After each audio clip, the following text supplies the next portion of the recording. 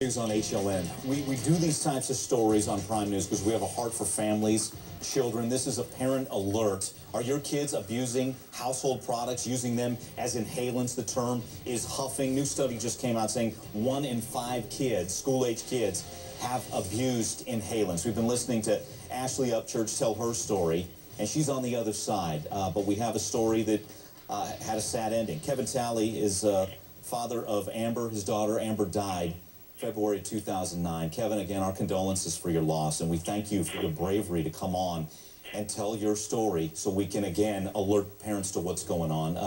What is Amber's story? What happened?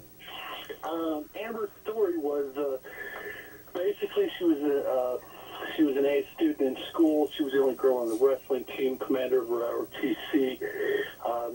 She never, prior to this, she never did any other drugs, but under peer pressure, some of her friends got her to try Huffing.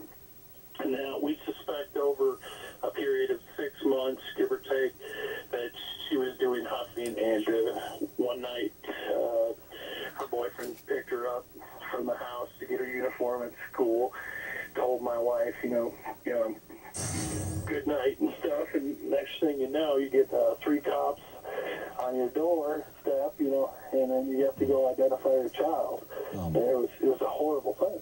I'm sure you're still recovering from that. Did you notice anything over this? You said she was doing this over a 6-month period. Did you notice any changes in behavior? Any signs that?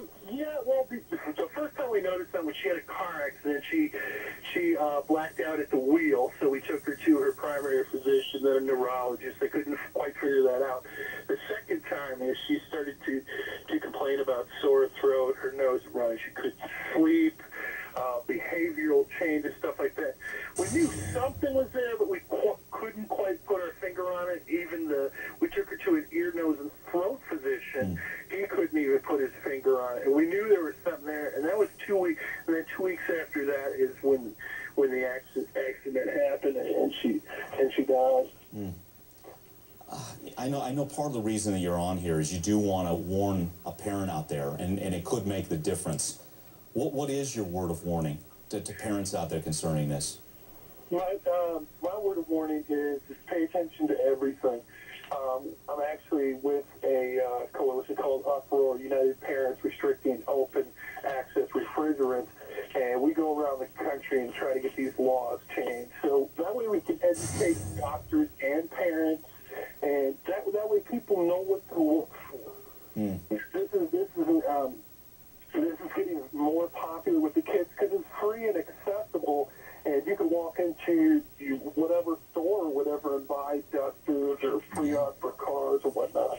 Yeah, and it's just laying around the house, so we just have to be so alert and vigilant for our children.